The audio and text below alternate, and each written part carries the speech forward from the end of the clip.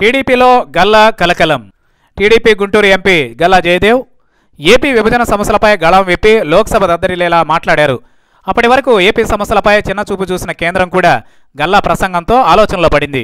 అసలు ఎందుకు గోళ అనుకుంటూ ఆయా సమస్యలపై హుటాహుటిన కేంద్రం స్పందించేందుకు అవకాశం ఏర్పడింది. ప్రధానంగా కేంద్రానికి ఏపీకి మధ్య సమస్యగా మారిన భాష విషయంలో గల్లా హద్దులు చెరిపేశారు.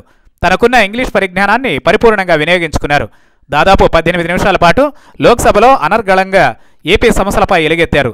అంతేకాదు సమస్యలు వివరిస్తూ ప్రధాని నరేంద్ర మోదీ, ఆర్థిక మంత్రి అరుణ్ జైట్లీలకు సూటి ప్రశ్నలు సంధించారు. మీకు మేం కావాలో, అవినీతితో అంటగాగేవారు కావాలో తేల్చుకోండి అంటూ అల్టిమేటం జారీ చేశారు. ఈ పరిణామం ఒక్కసారిగా జాతీయ మీడియాను సైతం ఆకర్షించింది.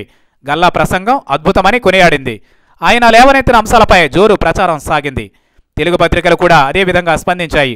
ఇక టీడీపీలోనూ నేతలు ఎంపీ గల్లా బెటర్ అంటూ కొనియాడారు.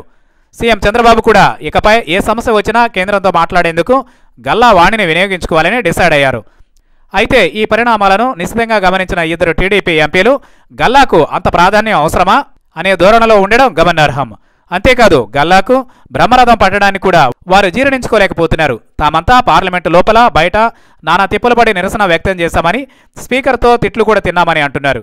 అంతేకాదు ఏపీ కోసం మనసు చంపుకుని బీపీ, షుగర్ వంటి సమస్యలను సైతం పక్కకు పెట్టి మరీ పార్లమెంటు వీధుల్లో గంటల కొద్దీ నిలబడి ఆందోళన చేశామని, అయితే ఇప్పుడు గల్లా మాత్రమే ఏపీకి ఏదో చేశారని కొనియాడడం ఎంతవరకు సమంజసమనే వాదనను తెర మీదకు తెస్తున్నారు.